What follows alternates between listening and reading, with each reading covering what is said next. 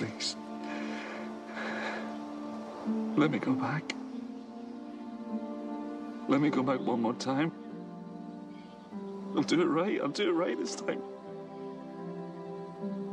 I'm sorry, Penny. I'll change it. I'll change it. There is a school of thought within the Lost fanbase that believes the past could indeed be altered. But even with these alterations to the timeline, the outcome would always be the same. Therefore, this is what Eloise Hawking meant when she talked about course correction.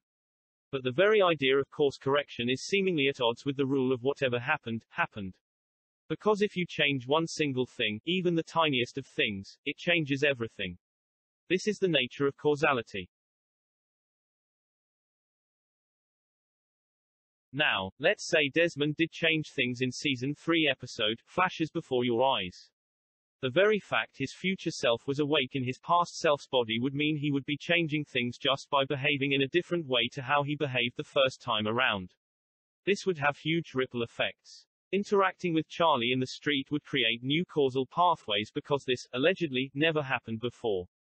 Roping in his friend to talk about time travel down the pub would also trigger a chain reaction of changes since both men would have been doing other things on this day and creating other causal chains.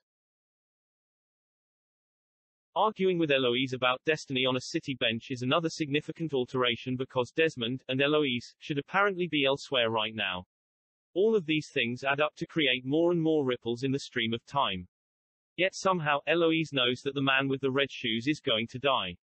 If this conversation is not supposed to be happening, and Desmond is changing the past, then how would Eloise know what is about to happen to this very specific man in this very specific moment?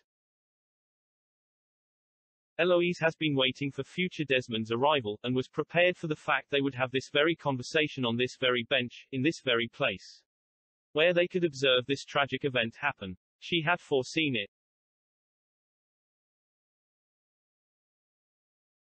There is no original timeline A in which Desmond never did any of this.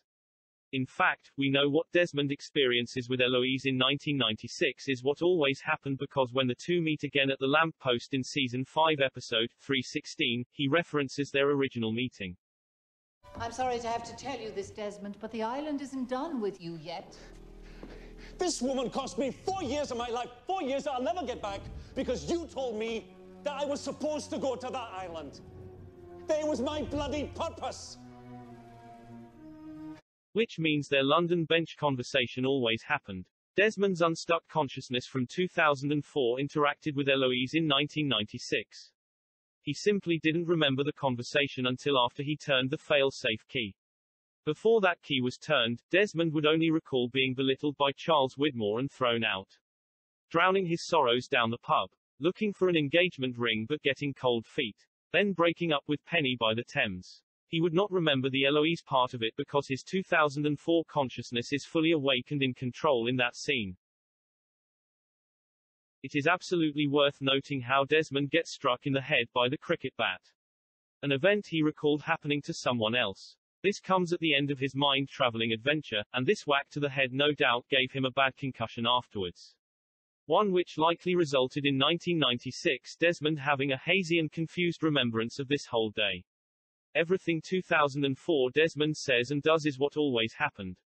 It's just that 1996 Desmond didn't remember it until he wakes up in the jungle after detonating the energy pocket in the hatch, 8 years after the fact. This is why the episode establishes that 1996 Desmond was already having doubts about himself and his relationship with Penny before ever meeting Eloise. And this is why 1996 Desmond isn't suddenly confused as to why he and Penny are no longer together. Nothing changed from the original timeline. This always happened. The only time that string theory, or the concept of multiverses possibly existing, is ever demonstrated within the show, was with the Flash Sideways. But, as we discovered, the Sideways had nothing to do with the past being changed in 1977, or with alternate timelines created by our characters. In fact, the Sideways was beyond time itself. Connecting the detonation of Jughead with the Sideways was a red herring. Daniel Faraday claimed that the only hope they could possibly have of being able to change the past was by detonating that hydrogen bomb. And this did nothing but play into, and ensure, the timeline that already existed. If a nuclear bomb couldn't remotely change the flow of the river, then Desmond stood no chance. You can't change the songs that are on the record, only the order in which you listen to them. That is what we see Desmond doing. Remembering the songs in a non-linear order. Whatever happened, happened. Looking closer at the events of Desmond's life does nothing but reinforce the notion that destiny determines the outcomes of our lives, whether we like it or not. An entire decade of Desmond's life unfolds with the specific purpose of preparing him mentally and physically for pushing the button. Yes, I was scared about the wedding. So I had a few pints, too many maybe. I raised my eyes and I asked, am I doing the right thing? And that's the last thing I remember. And when I woke up, I was lying on my back in the street, and I don't know how I got there. And there was this man standing over me, Ruth. And he reached out his hand, and he said to me, "Can I help you, brother?" And the first thing I noticed was the rope tied around his waist, and I looked at him, and I knew I was supposed to go with him. I was supposed to leave everything that mattered behind, sacrifice all of it for a greater calling. This intangible feeling that Desmond describes coming from within himself, this pull towards a higher calling. It comes from the source. And this is a perfect distillation of how characters are guided by something from within that they cannot explain. An impulse we cannot quite put our finger on. Our need to turn left instead of right. This feeling drove Desmond towards Brother Campbell, and becoming a monk. He took a vow of silence, and through his time at the monastery, he learns to embrace solitude. So, was this higher calling really about being a monk? Or was it about guiding him towards something else altogether? His relationship with Penny goes on to define his life. But once this relationship blooms to a point of commitment, Desmond gets cold feet again and does what he does best. He runs away, this time to join the army, which teaches him discipline, regimented routine, obedience, and an ability to perform tasks over and over. When his consciousness is scrambled, 1996, Desmond begins having visions of his future aboard the freighter in 2004. As a result of these events, Desmond seeks out his constant. And the broken-hearted Penny is reminded of her love for this man when he shows up on her doorstep. This moment between them stops her from being able to completely move on from what they had. After all, he promised to call her in 8 years. Who could forget a promise like that? Desmond would go on to be incarcerated in a military prison some years later, for reasons never fully revealed. We can assume that it had something to do with desertion, considering Widmore called him a coward. And we know Desmond runs away from his problems. Being in prison would have seen Desmond living in a confined cell, day in and day out, with nothing and no one but himself for company.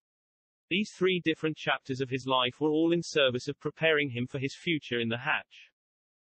The solitude of the monastery. The discipline of the army. The confinement of a prison cell. We know he goes on to cross paths with Libby, another person destined for the island, who gifts Desmond her late husband's boat. This boat is what takes him to the island, where he spends the next 3 years putting his experience and disciplines to the test. All of which would lead him to turning that key and exposing him to a full blast of electromagnetic energy, thereby unsticking his consciousness from his body so he could perpetuate this cycle.